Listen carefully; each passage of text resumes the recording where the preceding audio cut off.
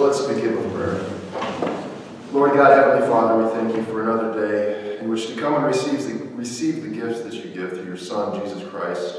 Give us your Holy Spirit and open our hearts and minds to your word that we might be strengthened and renewed in right faith. Increase in us true wisdom, knowledge, understanding, and discernment, that we will receive the salvation through faith alone in Christ.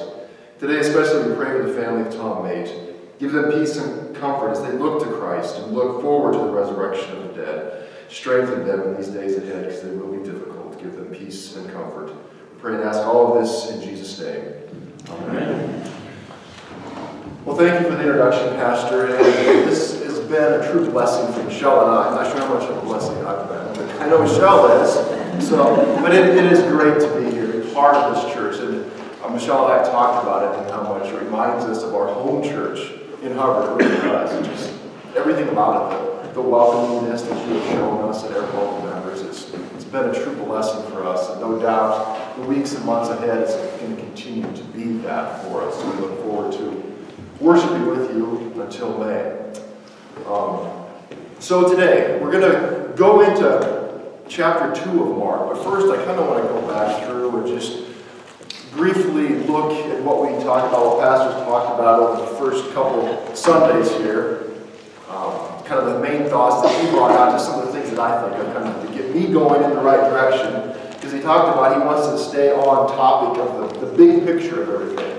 So I'm a little concerned that I might have got bogged down in some details going through chapter 2. It says I have like 13 pages of notes, but so hopefully I will be able to take the big picture out of that. If I go off track, Pastor will get us back next Sunday. So that's my peace and comfort as I think about this. So just to recap, chapter 1 starts off really quickly. It gets right to the heart of the matter. So we don't have Jesus as a baby, as an infant. We don't have all of that narrative. You know, we go right to the John the Baptist preparing the way for Christ, right into the baptism, then into the temptation in the wilderness. And then Jesus is beginning his ministry already in the first chapter, calls the first disciples, and he heals a man with an unclean spirit. I believe that's where we left off last week, was verse 28, I think, of chapter 1. And we're not just skipping that. Pastor's going to come back and kind of tie up chapter 1 where he left off last week. He's going to do that next week, but we decided we'd best if I just go into chapter 2 and get into that. So where we didn't really get into last week was the discussion of Jesus begins healing many people. The crowds are growing. His popularity is growing. And as he's preaching in Galilee, and it ends with Jesus cleanses a leper. So I try to keep the big picture in mind as we go through this. And the question that I'm keeping in my head really is, who is Jesus? And what is he showing us about himself as we go through Mark?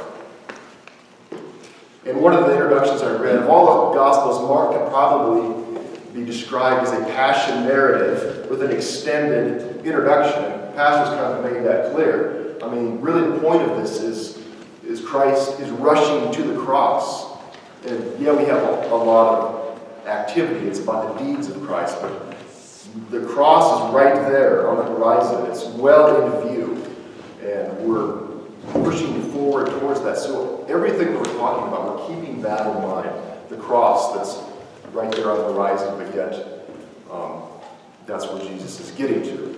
So things to remember. Mark, again, is a compiler of Peter's sermons. So everything we have here is the preaching of Peter, the things that Peter saw, the things that he wrote, that's from Peter. And again, Mark is a gospel of action. This sense of immediately, pastors talked about that word, immediately. Everything keeps happening immediately. And that's that sense of urgency as we're moving through Mark. And just for the fun of it, I counted up how many times immediately occurred in the Gospel of Mark. And it's 36 times where that word is used. And if you look at Matthew, the first three of the Synoptic Gospels, Matthew, Mark, and Luke, all three of those Gospels, it's used a total of like 60 times. So we have over half of the uses of the word immediately in Mark. Again, this just points to that gospel of action and the urgency that Pastor talks about. And also, when I think of this sense of urgency, because it is so important, and I sense that in Pastor's preaching and his teaching. So for me, going to the seminary, this is a blessing for me to actually see that in action.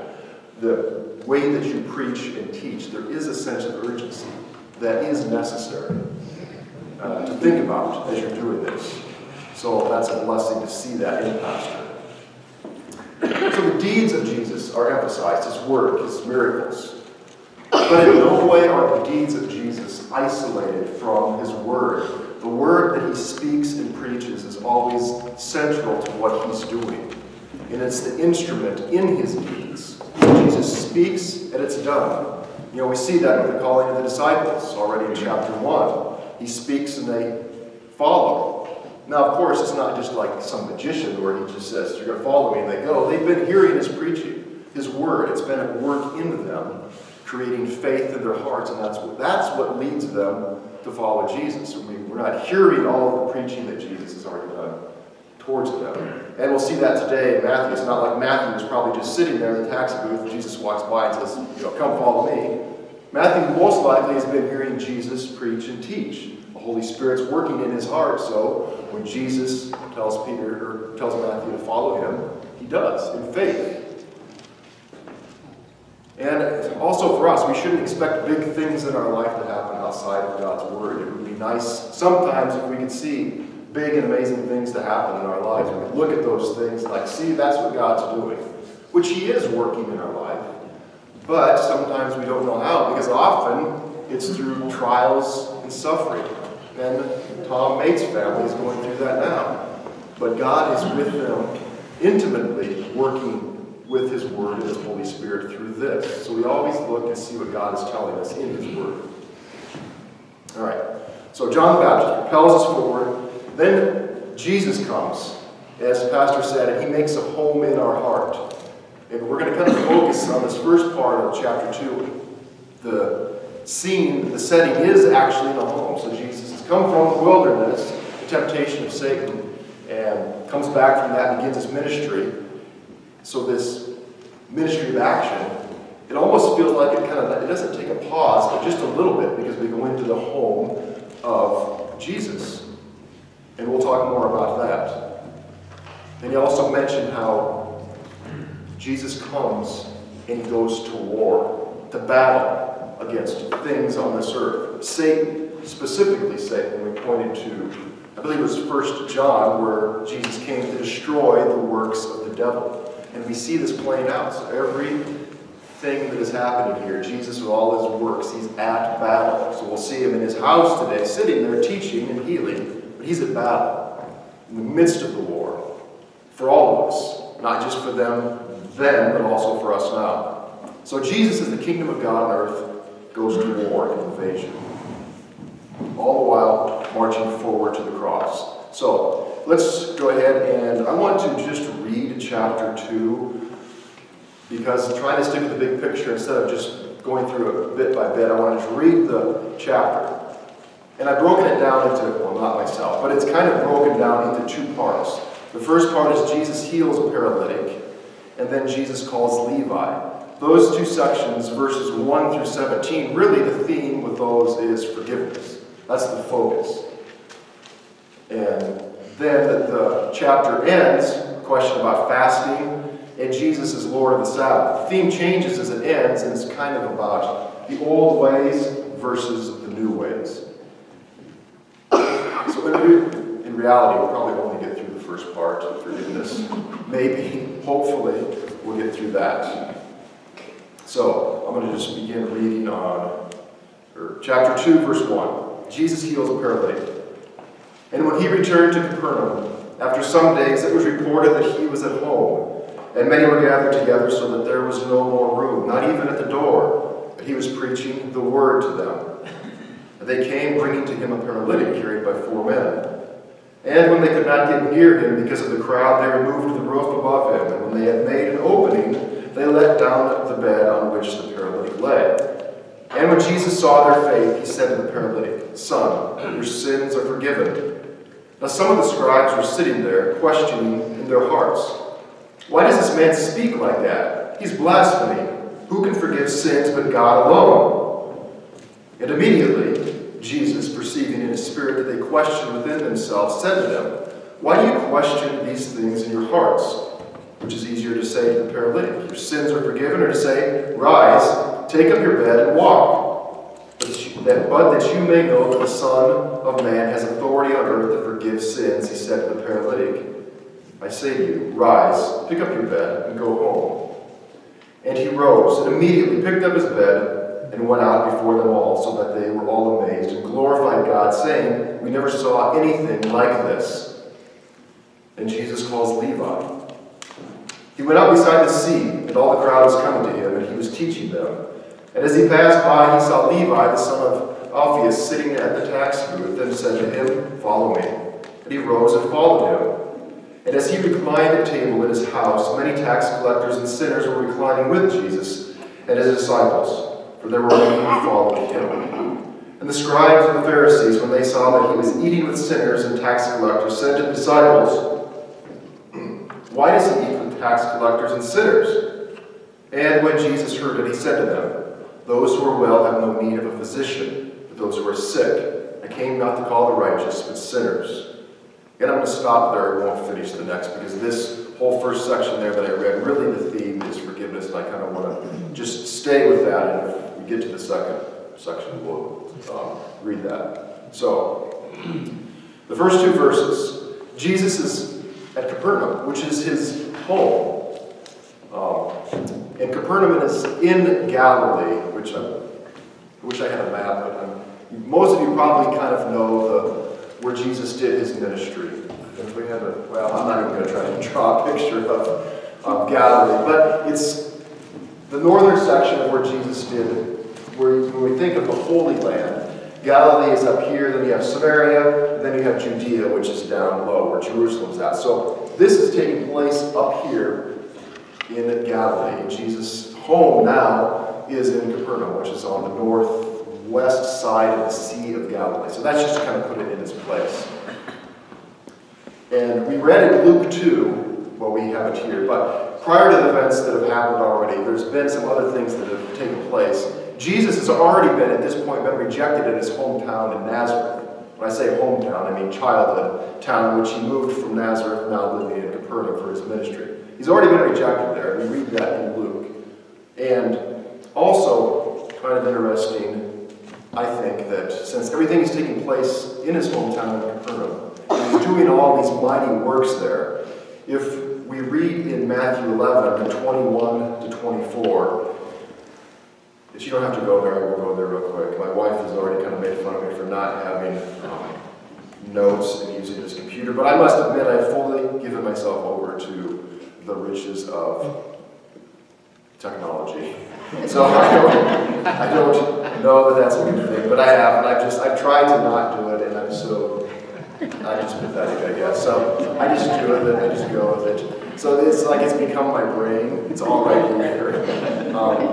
So Jesus, this is in Matthew 11, and this is the woe to unrepentant cities. And he says, But I tell you, it will be more bearable on the day of judgment for Tyre and Sidon than for you. And you, Capernaum, will you be exalted to heaven? You will be brought down to Hades. For if the mighty works done in you had been done in Sodom, it would have remained until this day. But I tell you that it will be more tolerable on the day of judgment for the land of Sodom than for you. So he's speaking this to Capernaum, who has witnessed his mighty works there. So I just thought it was kind of interesting to put that into context, and Jesus at his hometown in Capernaum, which he eventually speaks this way about. All right. So Jesus in his hometown. His fame has spread. So at this point, Jesus is literally like a rock star. I mean, to put it, in today's terms, he has a huge following because of everything that he's doing. His miracles, really, that's why, people are coming to him, because they're getting their earthly problems fixed and taken care of. But at the same time, they're receiving his word, his teaching. If you go to, I just want to jump back to chapter 1, just because it kind of helps make the transition into this. So, Mark 1, the last two verses, actually just the last verse, after he's healed or cleansed the leper. But he went out and began to talk freely about it. This is the leper that was cleansed. He's going out and he's been healed, so he's telling everybody. And to spread the news, so that Jesus could no longer openly enter a town. Because everybody wants to know where Jesus is at. They want to be where Jesus is at. But he was out in desolate places. So Jesus, for the time being, we don't know how long, but he's out in desolate places, staying away somewhat from the crowds. And people were coming to him from every corner. And then he goes back to Capernaum. And of course, they know where he's at. And the word spreads, and everybody shows up at his house. So you can just imagine the scene where this starts out. Everybody's at Jesus' house. The crowd, I mean, it's packed inside, and it's obviously packed outside because you can't get to the door. You can't get into, you can't even get into Jesus because of all the people there. So then the focus turns. Well, it starts. What is Jesus doing in the house? Preaching. He's preaching. Yeah, he's preaching his word. Now, are all the people coming there just because they want to hear Jesus preach? No. I mean, realistically, no. They're coming there because they're hoping that they can get something good from Jesus, or maybe see him heal. So these four men bring this man. And again, this points to who is Jesus. And I guess I have one question as I'm thinking about this, because Jesus is preaching his word, but central to much of this and his fame is all of the healings that are taking place. We're going to get to this question, I know, as more as we go through Mark. But why healing? Why is Jesus healing? And I don't know if I want to even address that now, but it's just in my head as we're going through this, because we're going to keep centering on Jesus preaching, but also the healing. So is there any thoughts why Jesus is healing? What is the point of this? Yes? He gets people's attention that way. He does, definitely. He does, definitely. Right. To show his authority. It could be also just to show his authority. But there's also something that's interesting, because even though he's healing, he's casting out demons, he tells the people what? That are healed. Don't tell anyone. Yeah, don't tell anyone. Be quiet. So there's this messianic secret. And we'll get into that more. But at the same time, he doesn't want people to know. So the point, I guess, maybe what I'm thinking of, is Jesus just doing this to show his power, that he's powerful, he's God? No, he's a shepherd. Right. He feels for his flock. That's where I was going with it, exactly. That's what I was thinking. And that's what I've heard before. I mean, Jesus really is centered in who he is, his compassion. And that's always has the cross on the focus. We don't put well, sometimes we do, I shouldn't say this, because often we do this, we find hope and peace and comfort in God's power. He's almighty. So we find comfort in that. But I don't really, what does that do for, comfort? How does that comfort us? Because often we think God's almighty, he's powerful, then he should be able to just fix all of our problems right now. So then finding simply peace and comfort in his almighty power kind of leaves us with questions. And that's why yes, he's our shepherd, he loves us, he cares for us. There's a compassion there. Almost like he can't help but when he comes into contact with these sick and dying, his compassion flows out. He fixes them, he heals them. Because this isn't the main problem. The sickness and the demon possession, all of this isn't the main problem. What is the main problem? All of this is a symptom of the big problem. Yes, exactly. The sin of the world. And he doesn't come to fix the sin of the world by just snapping his fingers and saying, yep, it's all better now. No, he becomes one of us in the flesh, and he suffers and he dies. It points to the foolishness of the cross that makes no sense to us. We would so often in our flesh want to see God that just fixes everything, makes it better now, and doesn't lead us to suffer. That's not how God works. But in that, there's comfort. Yes? I think also that by healing the body, it frees the mind. When you are in pain, you don't really think of anything else but your pain, how to avoid it, and since they didn't have any kind of big medicine, I think once the body is healed, the brain is ready to accept the forgiveness and the realization that they are sinners. We are sinners. And I see what you're saying. And Also, though, God comes to us even when we're in those moments, though, of suffering and pain. And where our mind, what you're saying, our mind wants to think about the pain that we're in, the suffering. That is very true. That's why what do we turn to? We don't turn to our feeling or emotion, what we're experiencing in that moment. That's the only thing we can do at that time, is turn to what God has told us in His Word. And then we find the peace and the comfort. Because we don't always get better in this life. Actually, we never actually get better in this life. We're all going to get to the point where we're at a place that we really don't want to be, even more so than now. But God doesn't abandon us in those times. He comes to us with His Word. We may not feel better, but He still speaks to us the things that we need. Now, so go to these four men. Let me get ahead to where I need to be. So the four men, they bring this man. You can just imagine the scene that is taking place there. I mean, again, try to picture this, what's going on there in this house. And I did just brief research. Again, I don't want to get tied up in little minor details, but the house that they were in, what little research I did, I mean, it would have been a small, probably square house with a flat roof. The roofs of these, I'm reading this, the roofs of the dwellings of common people in Israel were made of wooden beams placed across stone or else like a mud brick walls. And then the beams were covered with reeds and matted with layers of thorns and then several inches of clay. So you have all this piled up on top of this roof. So just imagine these four men are coming there and they're thinking, we got Joe here on the whatever they're carrying him on this bed. So we know Jesus is here. Let's just see if He can take care of him, fix it. And so this is really why, this is why they're going there. And they get there, they can't get to Jesus because everybody's in the house. And so they find a way to get up. And apparently in these houses there was some sort of a ladder or even a stair type that you would have to get up on to clean the roof or fix it or whatever. So, but you can imagine, because you're going to hear these guys going up this ladder, the stairs or whatever, and then coming on to the roof. And then they have to dig through everything, the branches, the leaves, the mud, the clay, whatever, to get Jesus down there. So, this task is not easy, kind of dangerous.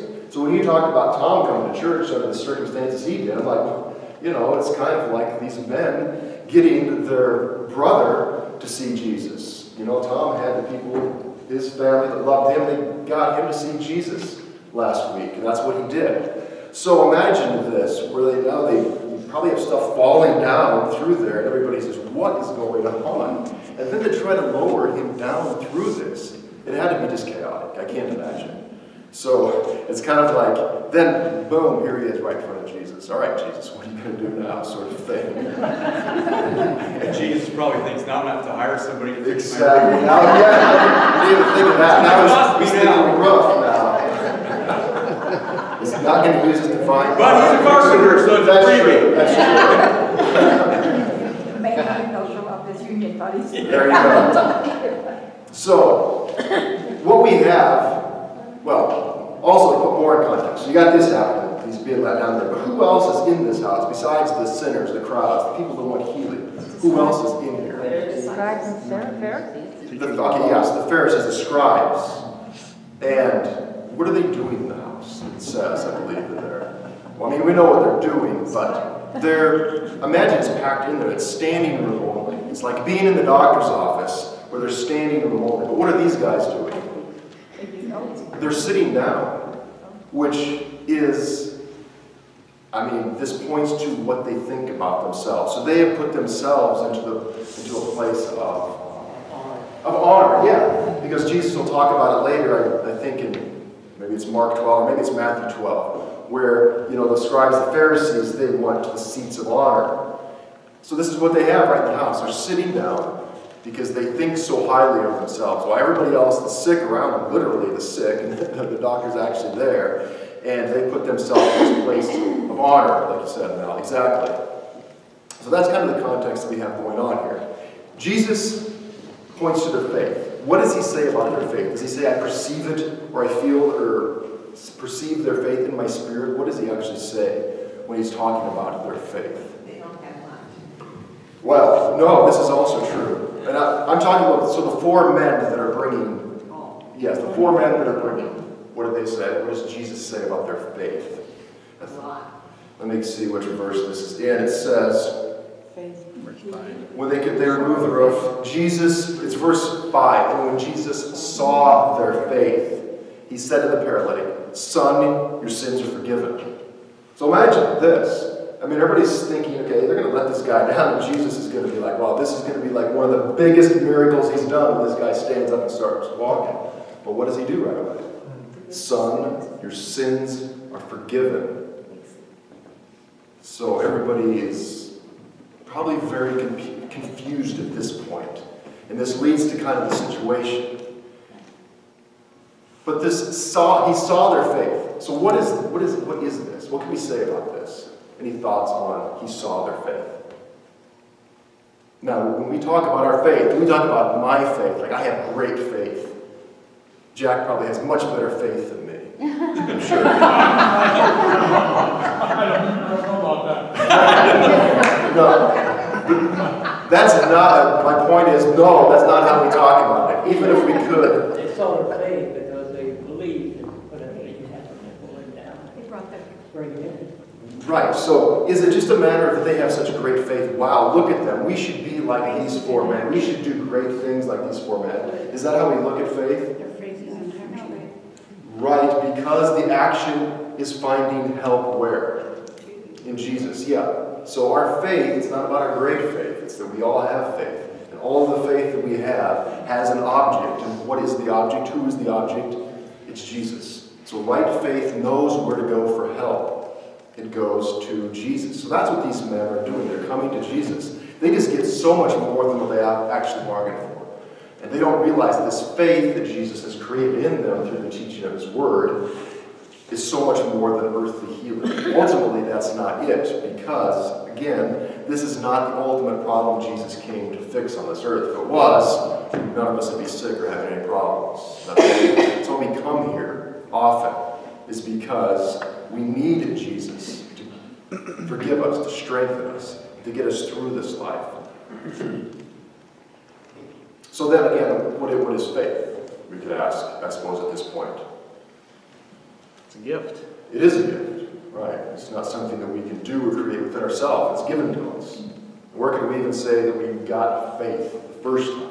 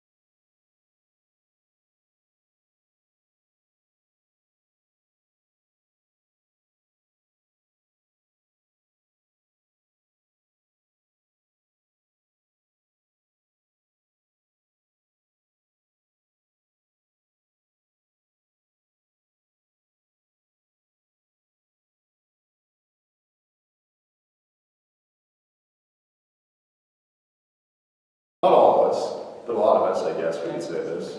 Yeah. At baptism, yeah. I mean, not everybody was baptized as an infant, but God works through hearing His Word to give us faith. And Hebrews 11:1 says, "Now faith is the assurance of things hoped for, the conviction of things not seen." Because so often what we want is things that we see, but what we're given is not what we see. We can't see the forgiveness, which this will get to a point later on in this. Luther, this is I kind of like this Luther quote on faith. Again, faith and the works that flow from faith. We have to be careful not to make works anything that give us salvation, because they don't. We cannot contribute anything to our salvation with works. What Luther says, I like the way he says this. He says, faith, however, is a divine work in us, which changes us and makes us to be born anew of God. It kills the old Adam and makes us altogether different men in heart and spirit and mind and powers. And it brings with it the Holy Spirit.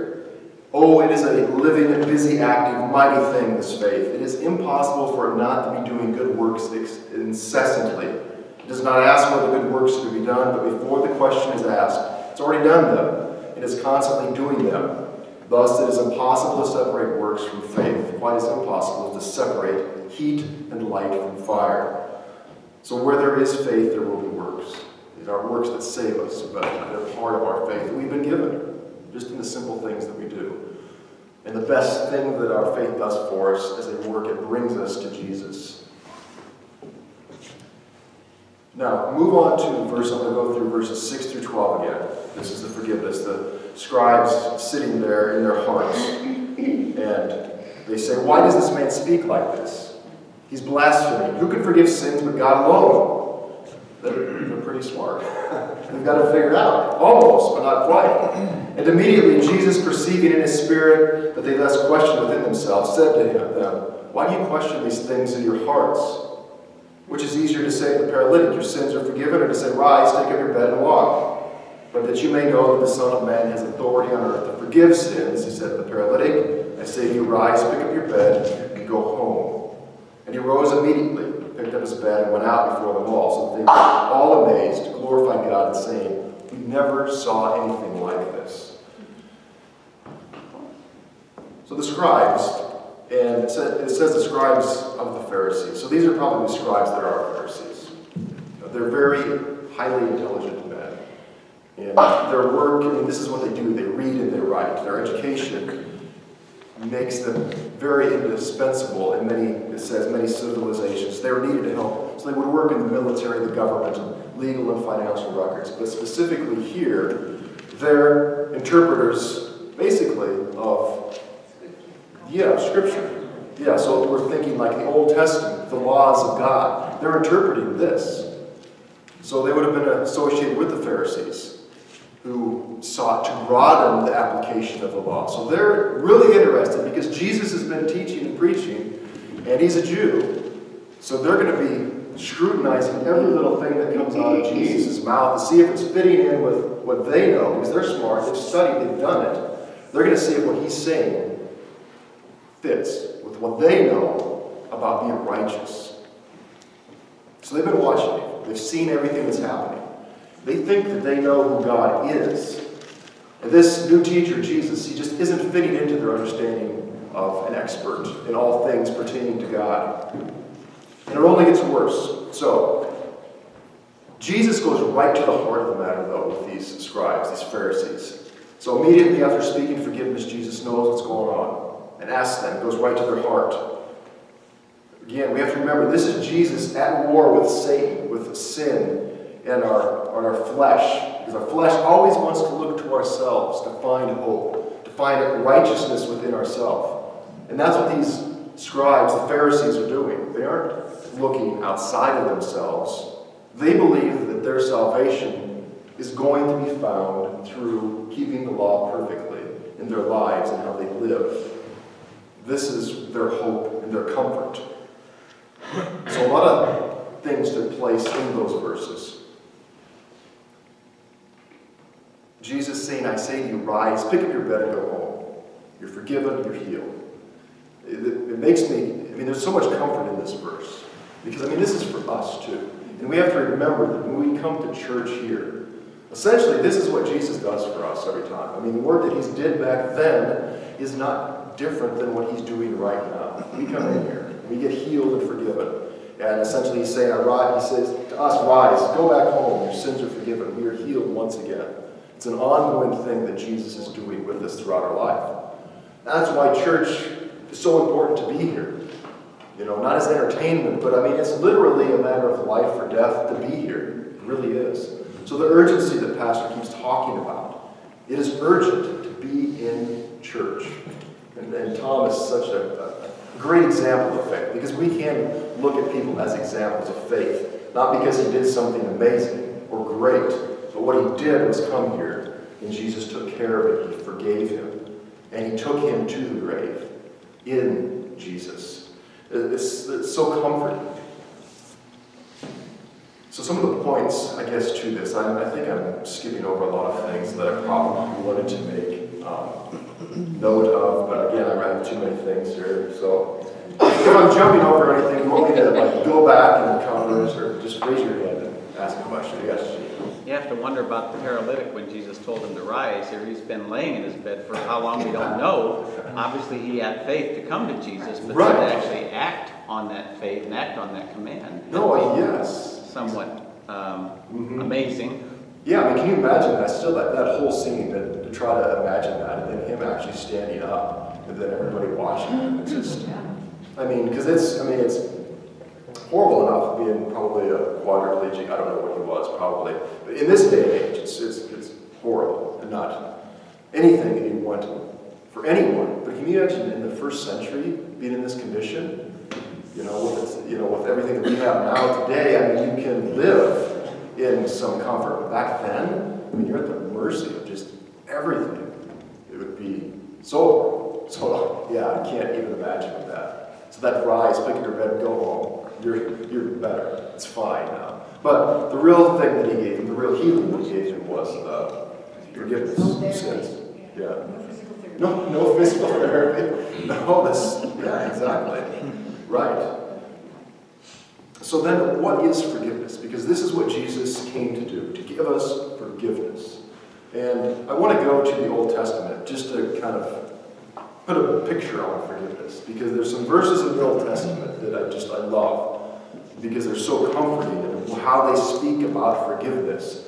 It's easy to say kind of, yeah, we're forgiven, or, we forgive each other, yeah, you're forgiven. So often our response is, it's no big deal, don't worry about it. We should say, when somebody apologizes to us, don't say it's no big deal. It is a big deal. So I forgive you.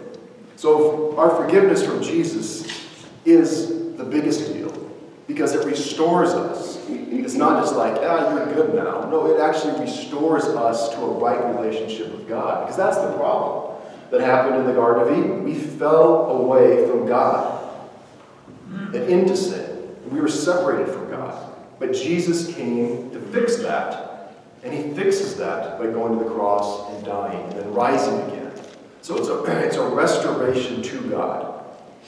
And the sin and the sins that we commit, gone. So let's go first to Micah 7:18 to 19. Micah 7:18 to 19. Now, of course, I would give you page numbers, but I can't, so if anybody wants to go to page number, feel free. Micah 7:18 to 19.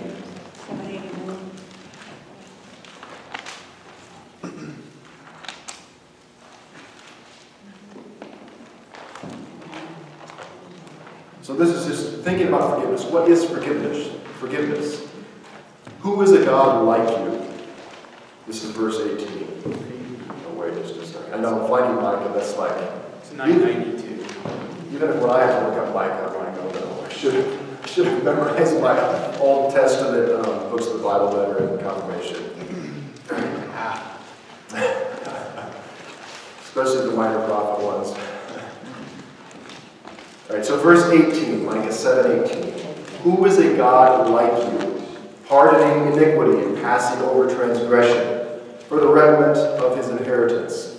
He does not retain his anger forever, because he delights in steadfast love. He will again have compassion on us. He will tread our iniquities underfoot. And this is the part. You will cast all our sins into the depths of the sea. For those last sentence, you will cast all of our sins into the depths of the sea. That's what he did this morning. During absolution, we received communion, the body and blood of Christ. He took our sins once again, he cast them into the sea. We are forgiven, we've been forgiven, and we keep being forgiven. And there's comfort in that. That's why we come here, because he keeps doing this for us. So once again, our sins are cast into the sea. Now go to Isaiah 43:25.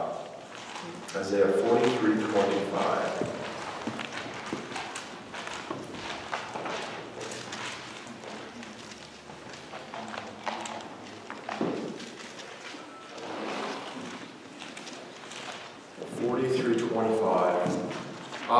I am he who blots out your transgressions for my own sake, and I will not remember your sins. So we can say when we come here after a week that maybe wasn't so good and we are struggling with sin, we come here, we receive what Jesus gives us. And he tells us, I will not remember your sins. Christ takes them from us. He nailed them to the cross and they're gone forever once again. So he gets rid of them. And then one more. Psalm 103.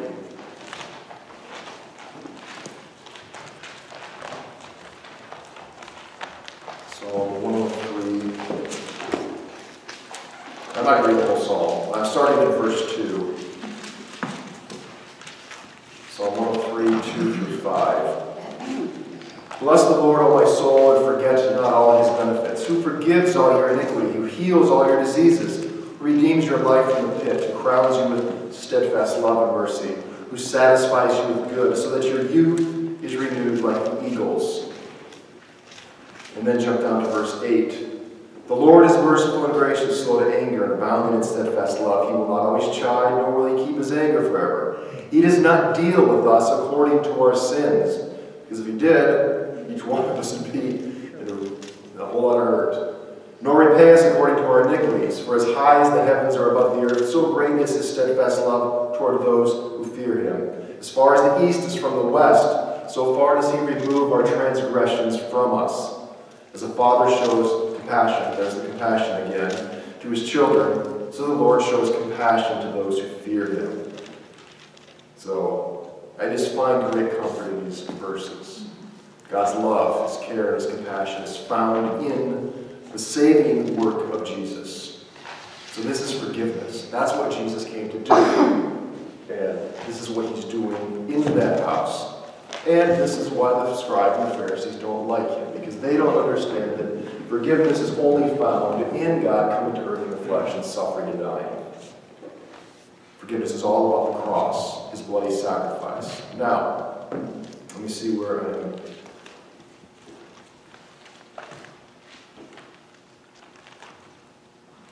Verse 10. So, he's pronounced forgiveness, he's healed. And in verse 10 he says, but that you may know that the Son of Man has authority on earth to forgive sins. He said to the paralytic, I say to you, rise, pick up your bed, and go home. So I left that little part out. But I'm highlighting the Son of Man, because this is the first time Jesus has referred to himself as the Son of Man in Mark. And this will come back, and I'm sure the pastor will get to this. So I don't want to spend a lot of time on the Son of Man. But just to say something about it, because Jesus uses this reference to himself. He's not saying the Son of God, he's saying the Son of Man. He's using this in reference to himself, and it's connected with forgiveness. Well, but I'm thinking in this context, it's associated with the forgiveness that he's pronouncing. Now, I know you guys studied Revelation, so maybe I'm testing your knowledge. I don't know how much you got into this. But do you remember where the Son of Man comes from? It doesn't come from Revelation, but it's there, but it doesn't come initially from Revelation. And maybe you didn't get into that. It comes from another book we studied. Okay, I thought maybe you studied this book in the Old Testament. Daniel, yes. It comes from Daniel. Specifically Daniel 7:13-14. I just want to go to this quick, just because he uses this. So I think it's important to see why Jesus is using this and where it's coming from. Because again, Jesus talks how all of Scripture point to Him. And when he says this, he's talking about the Old Testament. So go to Daniel 7, 13 to 14.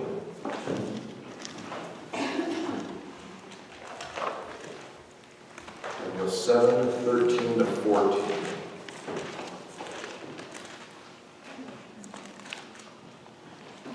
The Son of Man is given dominion.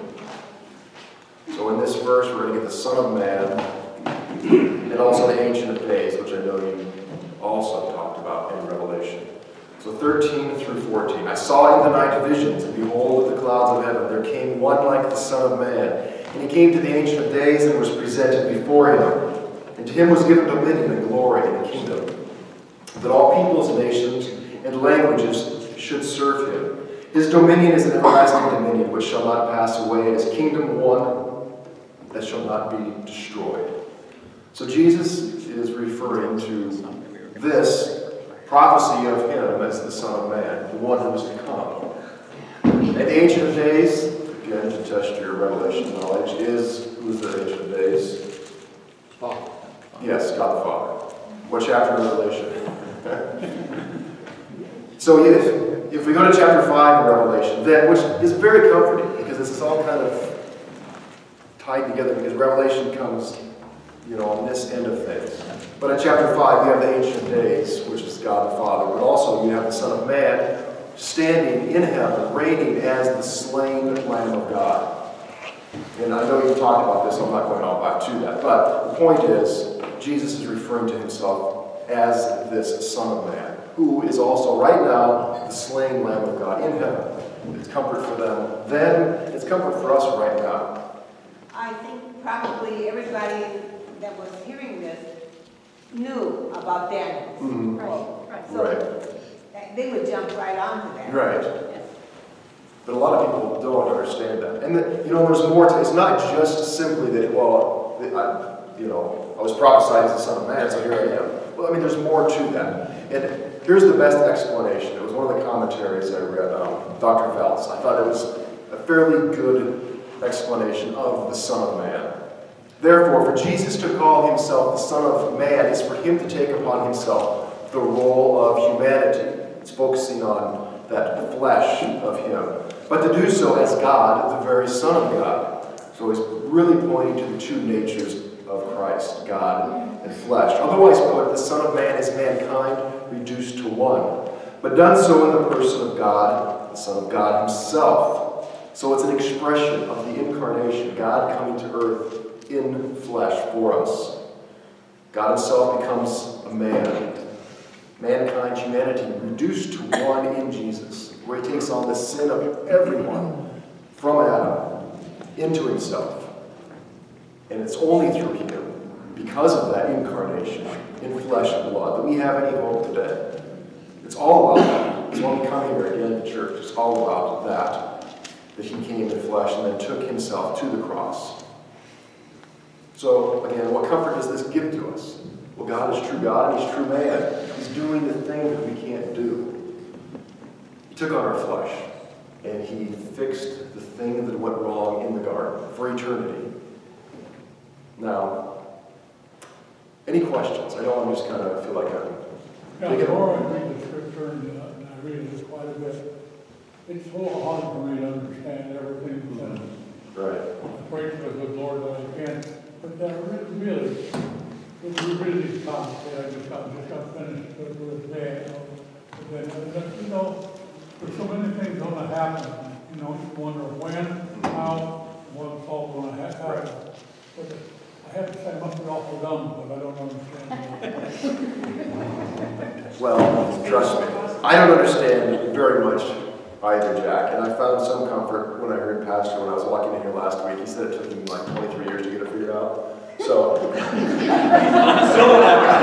haven't figured out much better than I did 23 years ago. I still don't have it all figured out. I walked in at the last minute, just sure that he's got it figured out now. So, but no, that's why we keep focusing. We go back to that central thing, and that is Jesus Christ crucified for our sins, but alive again, risen, and that's the hope and comfort we have through everything in life. And so I know we don't understand everything. There's things that are hard to understand. There's things that we have questions that we can't answer by going to the Bible, because God doesn't tell us everything. But He tells us exactly what we do need to know. And that's the important thing. And that's the comfort, Jack, of studying this in Yeah. Peter. Peter doesn't get it at all. Yeah, this is very true. And he still doesn't get it even after the resurrection, right? Yeah. And his sermons here are kind of helping us, because you see this, he's always introducing something at the start, and as we're going to see through the Gospel of Mark, he kind of helps us understand and explain it. Here he introduces the Son of Man, just like we had the Son of God at the beginning, and then we got the centurion, Surlius is the Son of Man. He's got the Son of Man here, Jesus introducing it, and then at the end he's got Jesus before the council.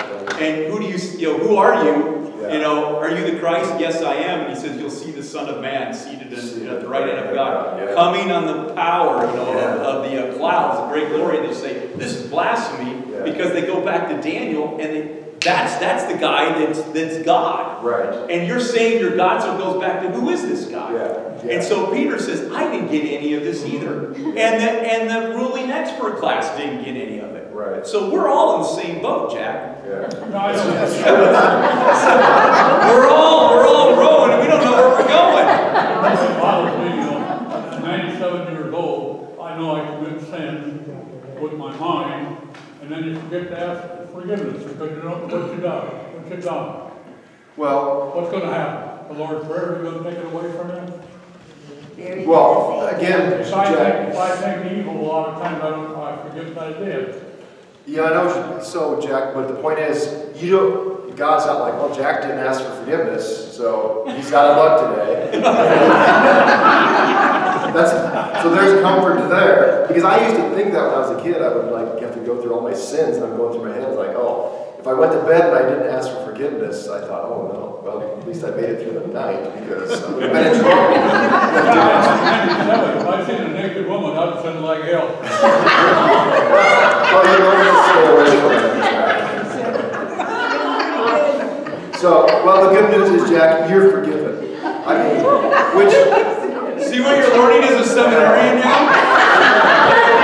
I didn't think this was the lesson I was going to give this morning. You got to be prepared for anything. Isn't that the truth?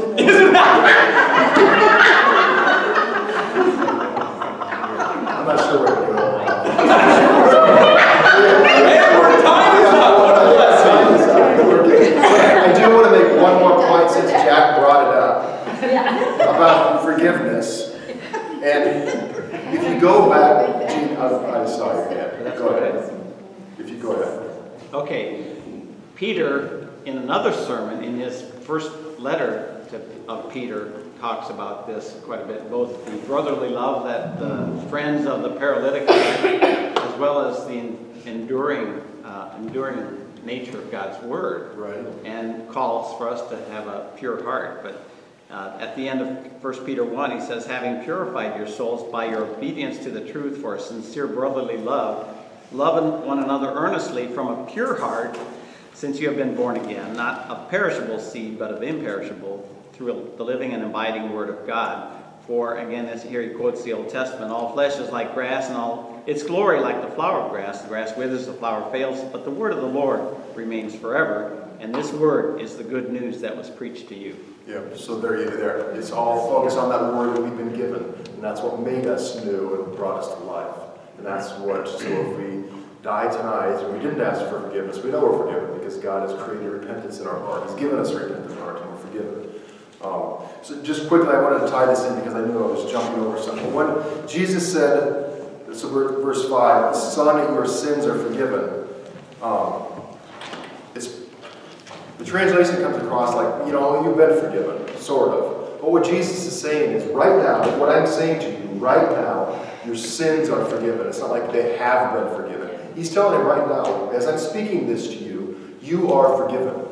Only if you believe in Jesus Christ and He died on the cross and God raised Him from the dead. If you don't believe that, the sin's not forgiven. Well, right. I mean, the work that Jesus did is for the whole world.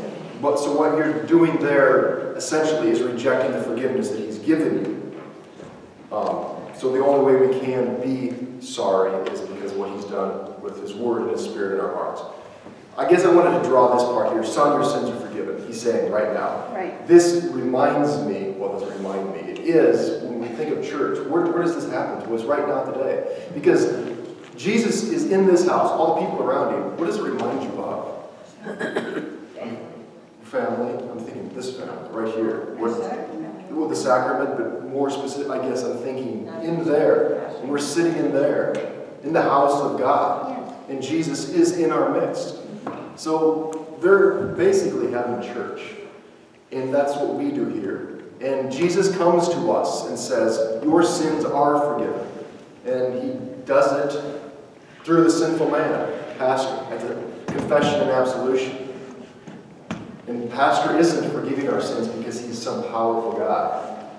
But he's doing it not because of power. No, really he's not. He's doing it because of the authority that he's been given by Jesus. So it's Jesus that is actually speaking the forgiveness to us in the absolution through pastor. So the thing that happened in that house in Capernaum is the same thing that happens here in church. It's why it's important to come here every Sunday. I know there's some Sundays you can't come here. There's reasons. We all have those at times. But if you can come here, you should be here because Jesus wants to forgive you and to strengthen and forgive you once again. Any concluding thoughts?